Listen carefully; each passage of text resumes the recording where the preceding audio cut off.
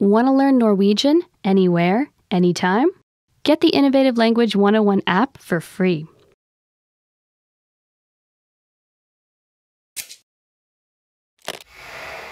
Hi everybody, Annette here.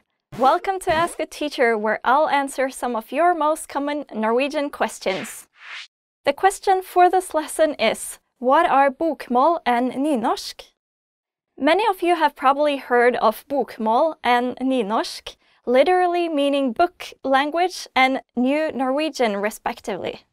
But did you know that you can't actually speak Bokmål or Nynorsk? So, what exactly are they?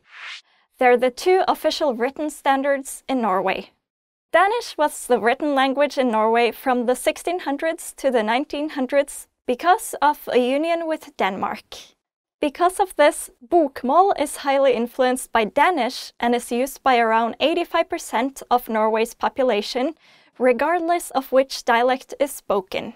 Nynorsk is only used by around 10 to 15% of the population, but there are a lot of dialects that may seem closer to Nynorsk than Bokmål. Nynorsk was created by Ivar Aasen, a Norwegian philologist, lexicographer, playwright, and poet in the 1800s as an alternative to the Danish language. He traveled around Norway studying dialects and based Nynorsk on the similarities between the dialects. Norwegians learn both Bokmål and Nynorsk in school, but unfortunately many Norwegians don't seem to want to study Nynorsk, which is a shame, as it's quite rare to have two official written languages in one country.